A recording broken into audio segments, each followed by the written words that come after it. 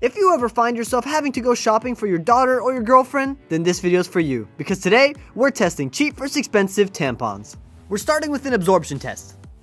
We pushed both tampons down into the test tube as far as we could to make sure it absorbs the most amount of water. Then we flipped both test tubes over to see which tampon created the best suction.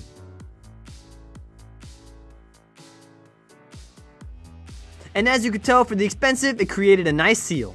Now to see the length. You can see the cheap just touches the 6.5 mark, while the expensive also just touches the 6.5 mark. Here's a side-by-side comparison. So overall, I would say the expensive is better quality, but depending on how many boxes you want, the cheap does come with more. And expensive wins!